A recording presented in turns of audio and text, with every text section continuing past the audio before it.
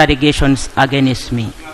Right Honorable Speaker, how does, if I can ask, how does alteration of boundaries or creation of districts or administrative units in Sembabule district threaten the honorable member and her family or cause political chaos in the district? I am aware that some of you, my colleagues, you are waiting at an opportunity when Article 1794 will come, whether 2025, to have creations of new units in your areas, and I will be supportive. For the record, Right Honorable Speaker, I want to say, immediately after our elections, honorable colleagues, this is not something that is just coming up today. These regulations have been made in 2021, similar ones before the Minister of Security and the Government Chief Whip, by then yourself, Right Honorable Speaker. We were invited, all the members from the MPs from the district. I made my case, and you, with the Honorable Minister of Security, you were guided that the Honorable Begumisa should find how to work in harmony with the rest of the members from that district. Furthermore, in 2021, the Honorable Member alleged that her upcountry home was under attack. Police carried out investigations, and it was established that the person, the attacker, is a mental person, very mad, and her neighbor. And there is evidence in the police. On the 2nd of November 2021, the Honorable Member wrote to the Right Honorable Speaker asking the Speaker to define for the role of the woman Member of Parliament vis-a-vis the role of a constituency MP. Right Honorable Speaker, honorable colleagues, roles of members of Parliament are well defined in the Constitution. It's therefore not necessary for the honorable member to request the Speaker to do research and to interpret the law.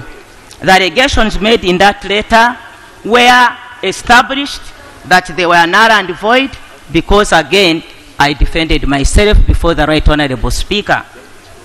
And I am sure the allegation that I am the one who should have caused insecurity because of me being a constituent, and the other one is the role to be that is defined by the Constitution. Right Honorable Speaker, honorable colleagues, my short background as I finalize.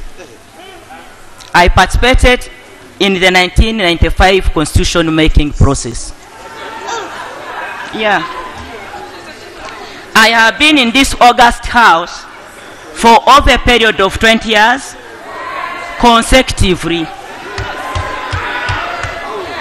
I have represented this August House at the Pan-African Parliament for a period of 5 years. I have represented Pan-African Parliament at both African Union and the UN forums on issues of gender and human rights. I was a district local council speaker in 1990s. I am a seasoned politician. I'm a seasoned politician. Honorable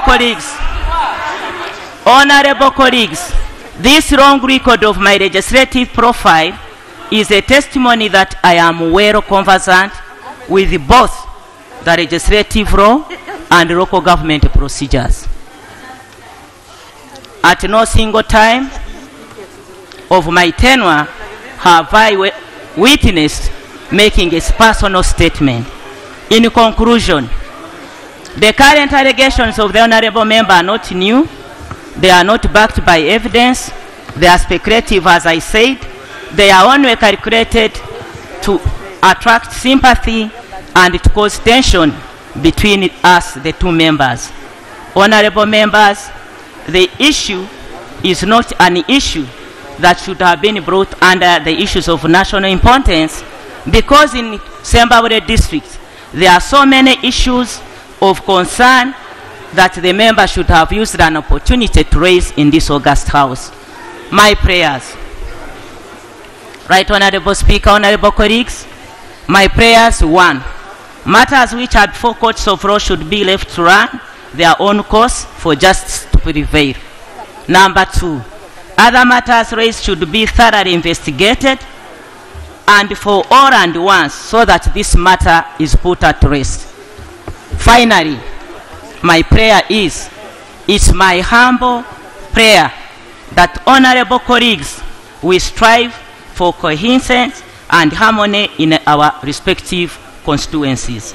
Once again, Right Honorable Speaker, honorable colleagues, I thank you for this opportunity.